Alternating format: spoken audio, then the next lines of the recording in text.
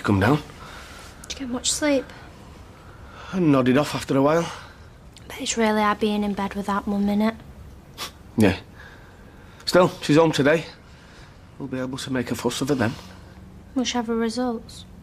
Of a lumpectomy? No, not yet. Right, come on. Let's get you some breakfast.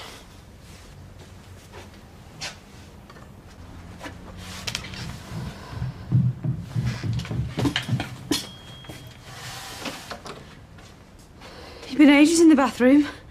Kept cutting myself shaving. It's not like you. Yeah, I got distracted. Got a lot on my mind. Yeah, me too. Do you want some? No, I'm fine, but thanks. Jack's coming over later, but not here. I didn't think it was right, not today. So we're gonna go to Rovers. Okay. Tyrone, I've got something I didn't think it'd get to me like this. Honest, I didn't. Because I thought it got better with time. That's what they say, innit, that it's a healer. So, what are you talking about? Vera. It's the anniversary of her death. All right. Can't believe it's been 2 years. It's like every time I come down them stairs and open that door, I just expect to see her stood here at the cook... Yeah. Mum, have you seen my black shirt? Try your room. It's probably crawled off into a corner to die. Well, I put it in the washing bin. Sian's coming round later and she really likes it. Ooh, must be serious if you're dressing to impress. Here you go. So things are going well, are they? On the love front. If you're trying to embarrass me, it's not going to work. I'm too used to it. Just taking an interest. I like Sian. I like the two of you together. Makes me believe that Cupid's still sharpening arrows. You're not taking an interest. I'll tell you what you're doing, shall I? Because we did it in college. Ooh, mother studies. That's a new one on me. You are living your life vicariously. What does that mean? It means that because you haven't got a boyfriend, you want to know all about me and Sian. It's like when people read romance novels. Oh, I see. Right. So, I'm a sad and lonely woman who nobody wants, so I'm obsessing about your love life. You could put it like that, yeah. Oh, charming, yeah. Well, I was going to give you some money to take Sian to the pictures, but I don't think I'll bother now. Hey, I never said it was a bad thing. Yeah, I don't think I'm ironing that shirt either. It's good that you take an interest. No, I won't bother anymore. Last thing I want is to be all vicariously-ish. What? You can't be all vicariously-ish, it's vicarious. Right. Well, I'm not giving you this because you're a cocky so-and-so. I'm giving you this because when I'm old and past it, I'm going to be a real leech off you. And yes, then I'll be living my life vicariously. And I will enjoy every minute of it.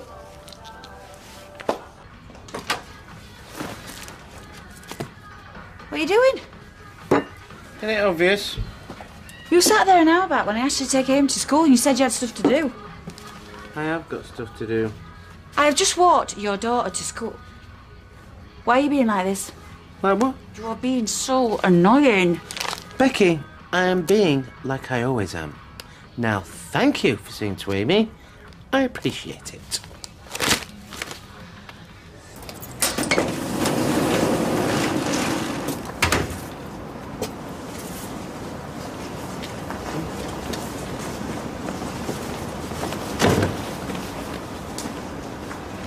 Hey, Molly!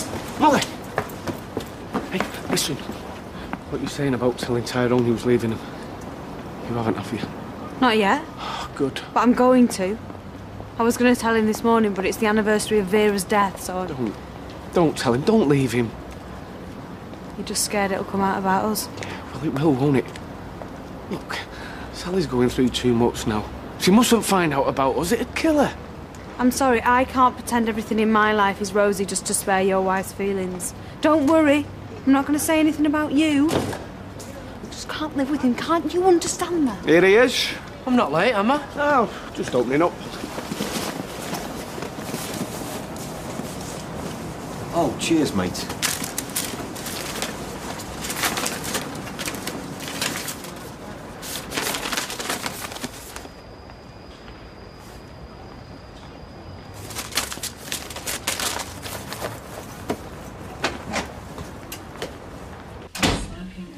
be in. We can show them around.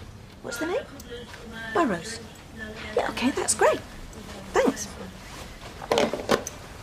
We've got a viewing. Great. When? This afternoon, a couple called Burrows. Apparently they've just been gazumped on a house, but they've got a mortgage in place, no chain, looking to buy quick. Fantastic. It's a viewing.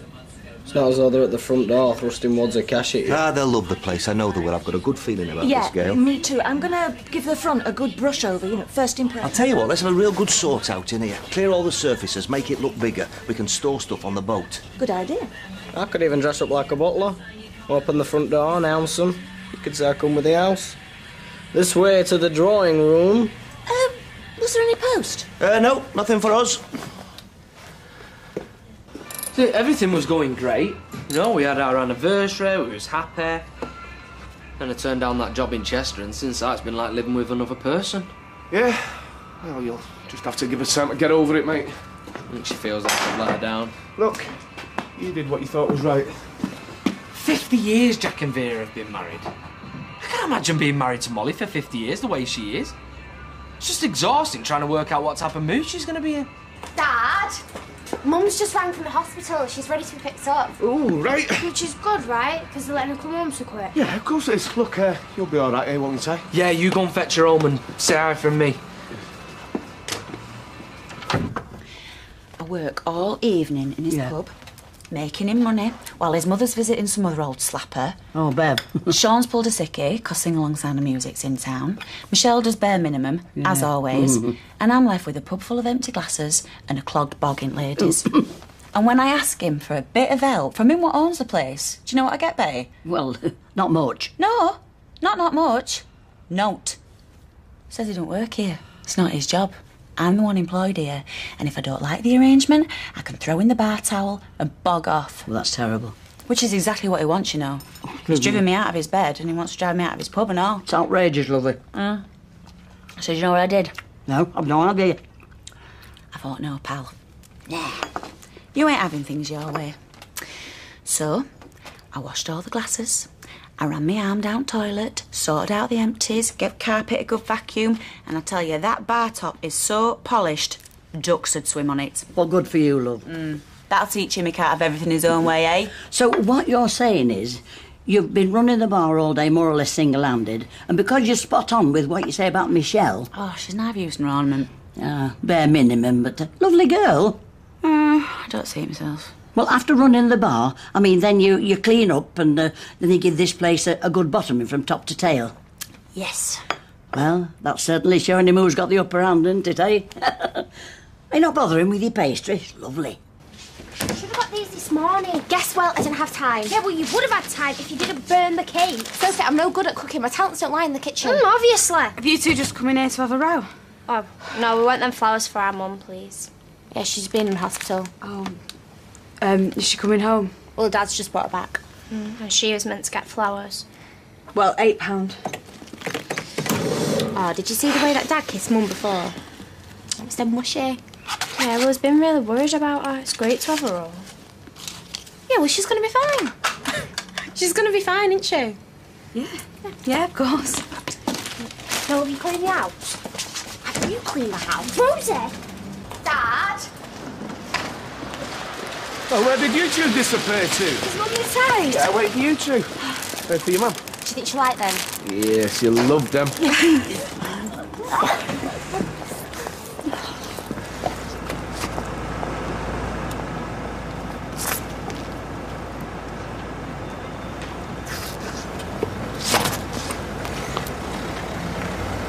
Ty, I need to talk to you. What about? Not now, but I finish at 4, so as soon as you're done, we'll talk then, yeah? It's important.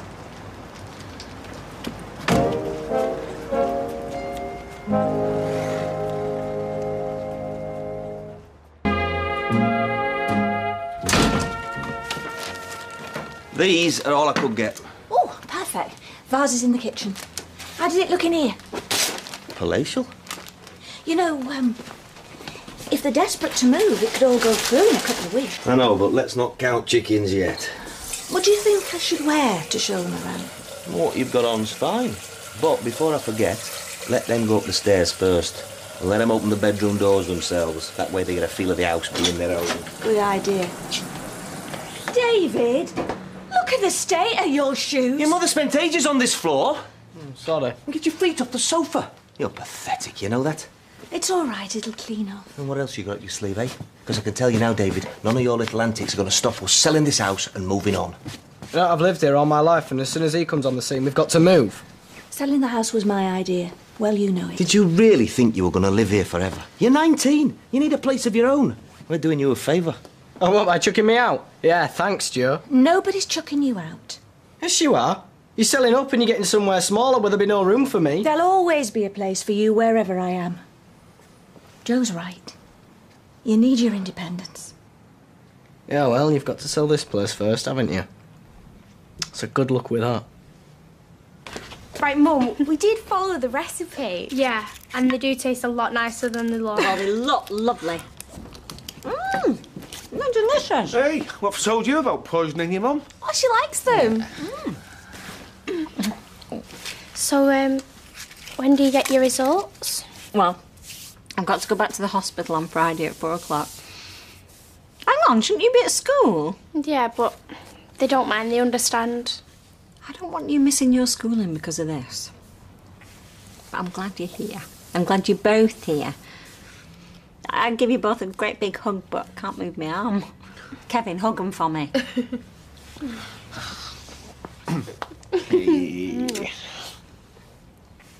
It is a secret handed down from generation to generation.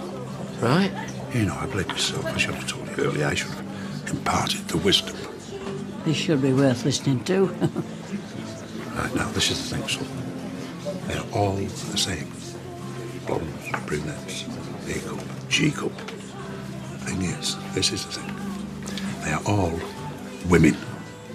Amazing. Yeah, I'm not following you. They all like to think they're different. Careers, they want to be mothers, they want to sail the 7 seas on an ironing board. Deep down, they all want the same thing. Well, go on. They all want a man to take charge of them. Is that right? For a man, that's all that's needed. You set your boundaries and you stick by them. So now, this is why your Molly's all over the place, and you never set your boundaries. So how do I do that? Well, you decide what you want from the marriage. Make it very clear to her that if she steps over that line, firm hand. Like you did with your Vera, Jack. Exactly. Yeah. Do you know, I'm 90 in a couple of weeks. What you just said, it's the biggest load of codswallop I've ever heard in my life. Yeah. Widows, nuns, lesbians, steer well clear of them. Everything all right in here? Oh, yeah, it's great. Good. Oh, what's that? Huh? Huh? Oh, I bought some new clubs. I've already got some clubs. Not like these. £1,000 ago. You see, that is the perks of being single again. I can spend money on what I want. Customer won't serve it. Mum gave me some money to take you out. Why does she want us here? Well, yeah, she's just trying to buy your affection. What? Well, the way she sees it is, the more money she gives me to spend on you, the less likely you are to dump me. Seriously? Well, you're a dream come true. You get me out of bed and off the computer. I get you into bed sometimes. Yeah, at least you can talk to your mum about stuff. I can't talk to my dad about anything. What about your mum? Well, I've hardly seen her since the divorce. And she's in Southport, and she's got a new family. She's not interested in me. Her loss. Anyway, how much money is she giving you? 20. Do you want to go out? Yeah, later. But first, I wanna... Hang on.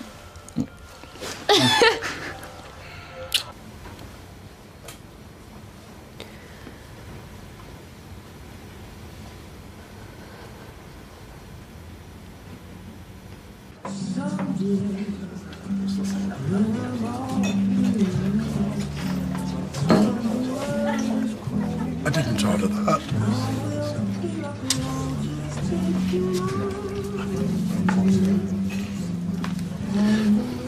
little swamp dog. You found it all right then? Yes, it's quite close to my husband's new job. Oh, great. What is it you do? I work in insurance. Oh, interesting. Have you lived here long?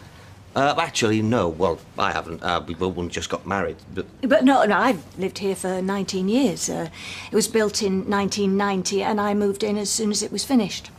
I had family in the street. It's a very family-orientated area. That's good. It makes all the difference, doesn't it? I thought you'd gone out, David. I did. But I'm back now. This is my son, David. David, Mr. and Mrs. Burrows, and this is, Jess. All right? Yeah, well, this is the living room. As you can see, it's all open plan down here. I've got painkillers because they said it might get really painful. And I'm not to knock it.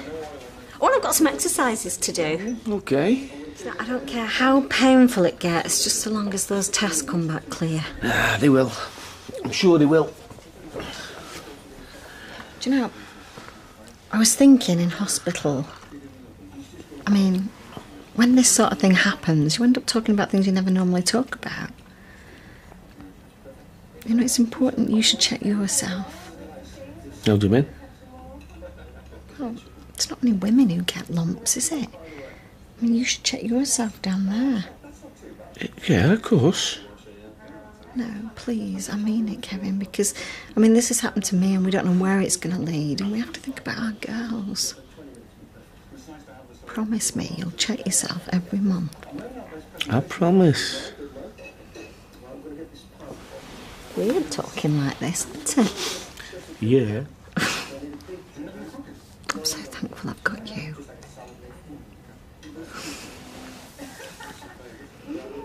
I mean, come on. Just how many streets have got pedos living on them? Neither of us are what you'd call gardeners. Oh, like me then.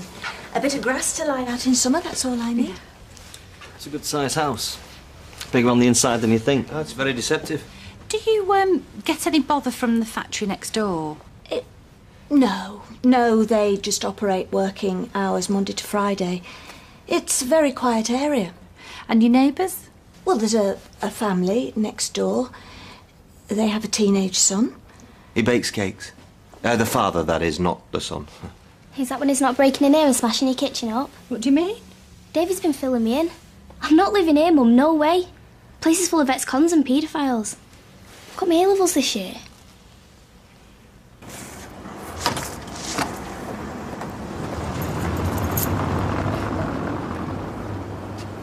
You don't mind me spending so much time with Sophia? Because I want to support her and she's so upset about me. You good, mate? Yeah, well, you're a good boyfriend. I knew you'd be with him. Dad, what are you doing here? I've come for you. Get in the car. Why? What's going on? Yeah, that's what I want to know. What's going on between you two? What do you mean? I've seen the comments on your Facebook page. Dad, that's private! Then you shouldn't leave it logged on my laptop, should you? Or did you do it on purpose so I'd find out about you two having sex? Mr. Powers, you don't talk to me. Just shut it. It's not Ryan's fault. Get yourself in the car. No, I'm not. Watch yourself, lad. I'm warning you. Hey! Don't you go warning my son. Oh, he's yours, is he?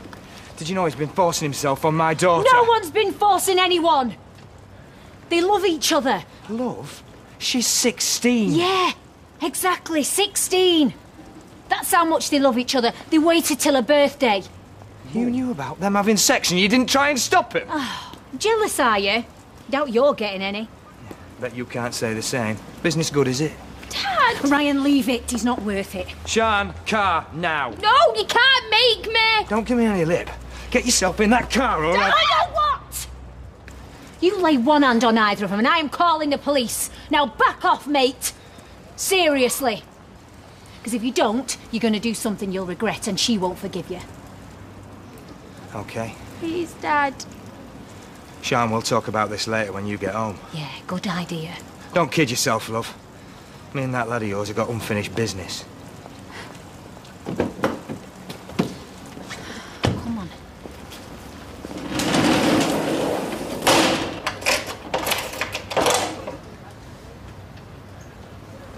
told you it was a rough area.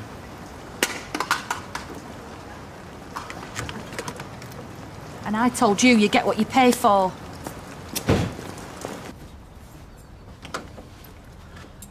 I know you want to talk about something, but I want to have my say first. I'm not happy. I don't like the way you talk to me sometimes. It's not right. And Jack says I should lay down the law and that, but that's not right either. Because we're supposed to be equal, you and me, aren't we? That's why we got married. Only sometimes you treat me like you don't want to be married to me. And also... You're right. Am I? Yeah. I treat you badly because I don't want to be married to you anymore. That's what I wanted to talk to you about. I'm leaving you. And Corrie continues in half an hour.